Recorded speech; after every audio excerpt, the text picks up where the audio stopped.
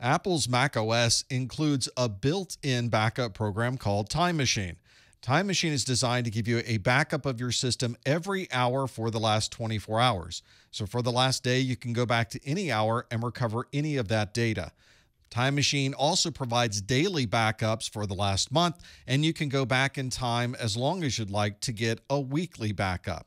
This rolling backup process continues to run until you fill up your backup drive, and at that point it will begin deleting the oldest data as newer information is backed up. If you need to perform any disk maintenance in macOS, you would use the disk utility. This is not something that's commonly scheduled, however. This is really something that's used as needed. If you're running into problems with the drive, you may want to use the first aid function within disk utility, which is very similar in function to the Windows check disk utility. The first aid function will examine your drive, make sure all of the file permissions are set properly, and ensure that the operating system is able to operate properly using that particular drive. There are also other functions in the disk utility, such as partitioning and erasing, and you can restore and unmount drives from this interface as well. There are also other functions available in disk utility. If you get a new drive, you may want to partition and erase that drive, and you can do that using the built-in tools in disk utility.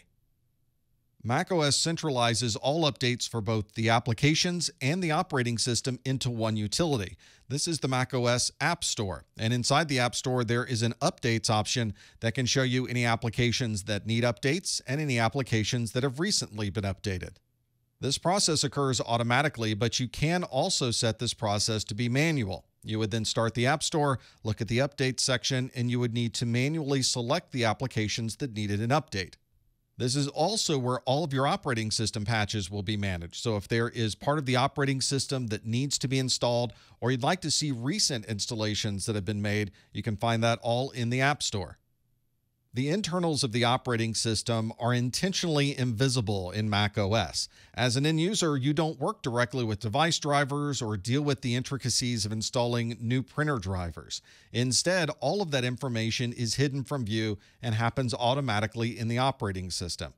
You can get some insight into what hardware is seen by the operating system by looking at the hardware section of System Information. This gives you a detailed list that's broken out by category so you can see what drivers may have been loaded so the operating system can use that hardware. This is a view-only or read-only mode. There's no configuration changes that can be made here, and there's nothing that you would have to input into the system information to be able to gather these details. All of this is by design. In macOS, the end user doesn't deal with any aspect of getting the system running. They can focus instead on using the operating system. Unlike the Windows operating system, macOS does not include an antivirus or anti-malware application as part of the operating system. There are a number of third-party antivirus and anti-malware applications from the big antivirus companies, and those can be installed with macOS. There are far fewer threats attacking macOS than you would find with an operating system like Windows, but you still need to protect your operating system from these attacks and be sure that your data is going to remain safe. Once your antivirus and anti-malware is installed, you want to be sure that you're getting the latest signatures, so it's not uncommon to set updates to be every hour. That way you know you'll have the latest signatures to be able to protect against all of the emerging threats.